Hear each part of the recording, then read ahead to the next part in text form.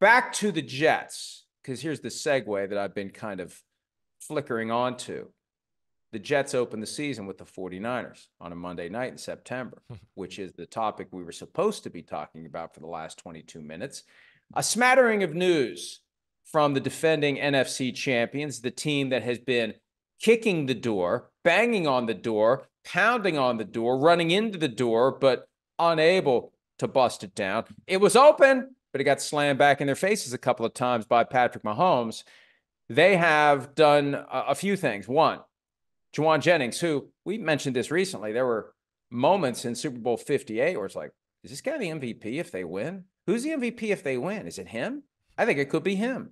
Well, he was a restricted free agent with a $4.89 million tender. He was staying away from OTAs. He has a 2-year deal with a base value of up to, not a base value of up to, I've just contradicted myself. It's worth up to 15.4. We have to see what the base value is. $10.5 million fully guaranteed. Up to means there are incentives and or escalators that drive it up to 15.4. Look, I mean, he's not a key member of the offense, but he's a guy they had to pay. And to his credit, he drew a line in the sand. He didn't have any leverage. When you're a restricted free agent, you've got the window where someone can sign you to an offer sheet. That closes before the draft. After that, your only alternative is you just stay away. No one can try to come get you. And he stayed away, and he got something.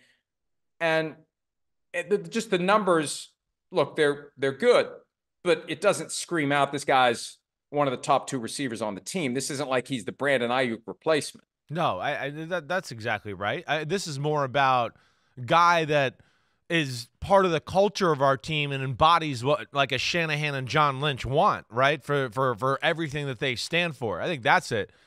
Selfless, right? Not worried about how many catches, anything like that, but he run blocks, he catches the ball over the middle. He's very good on special teams, and he's, for a wide receiver group where we don't know what's going to happen with Ayuk right now. Deebo Samuel plays receiver a very physical manner and way in which he does it, where he can be banged up at times. Jauan Jennings, I think, is the perfect insurance policy for Shanahan, because he's like, wait, he can kind of do everything, right? He's a pretty good route runner. He's got enough speed to scare people. He's tough. He'll break a tackle. He'll insert and get down there close to the tight end and the tackle and go in and block a linebacker, block a strong safety. So he does all the little things that I think that coaches love, right? He's kind of that guy.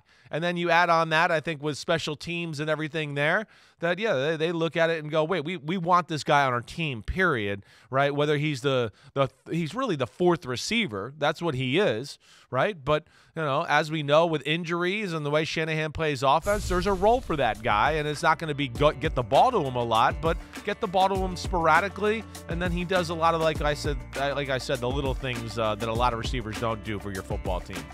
Somebody asked me, how was he only a restricted free agent because he was a 7th-round pick in 2020. He's got 4 years in. Not to get too deep into the weeds, but he was cut before his rookie season. He was on the practice squad. He was injured. He didn't get a year of credit. So his contract's expired, but he doesn't have 4 years. He's got 3 years. Right.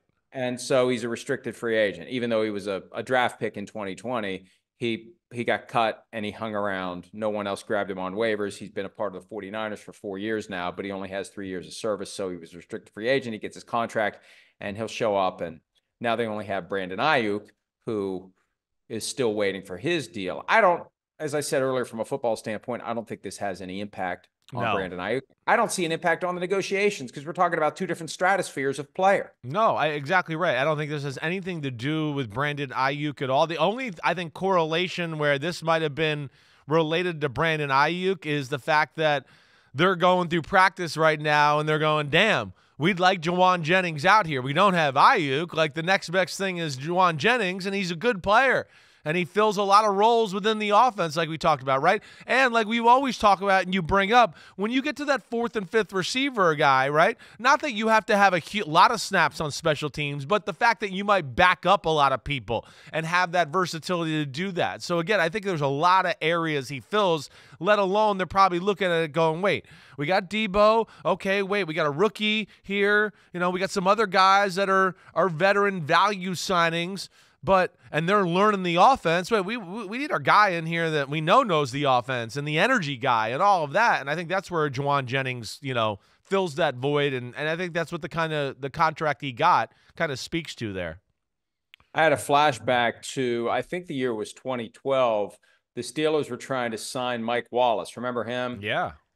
And he didn't take their offer, so they just took it to Antonio Brown. Right. And see you later, Mike Wallace. That's not the case. It's not here, no. Right. And it's not like the dollars that are used for Jennings take away what could be there for Ayuk. Ayuk is a completely different thing. $14.1 million on his fifth-year option, and they've been in a tough spot all off season trying to figure out how much he should get paid in this market. And is he going to be the guy where the position just is, sorry, you're not getting $30 million a year. You're not getting $25 million a year, because we feel like Ricky Pearsall or somebody else could come in and do what you're doing. And I really do believe, going back to when this first came up, they would love to just hold everything in place through this season. Right. And then figure out, what do we do with Debo? What do we do with George Kittle? We got to pay Brock Purdy. Christian McCaffrey isn't going to be happy with 11.8. His contract's coming due. Yeah. What are we going to do with all these guys? But let's just keep the band together for one more year. It's going to be hard for them to do that. How's that feel? I agree with you there. It does have that feel. It is going to be hard, right? They're doing their best to keep it together. Yeah, it does seem like the rubber's going to meet the road after the season. They're going to have the few things to deal with, no doubt about that, right? You talk about Jauan Jennings. Yeah, it has nothing to do with Brandon Ayuk. No, the thing that has to do with Brandon Ayuk is Ricky Pearsall. That is a clear sign of where this is going. That they don't want a long-term deal, really. I don't expect. Or like you said, they're going to try to get out of one or the other, Ayuk or Debo, after the year, and then go, okay, we got Ricky to replace him, let alone maybe they get out of both. I don't know. But you're right. I think it's definitely going to be interesting to see how Shanahan and Lynch kind of finagle the roster here, the money situation a little bit, and how they, play these situations that are sensitive. There's no doubt about that.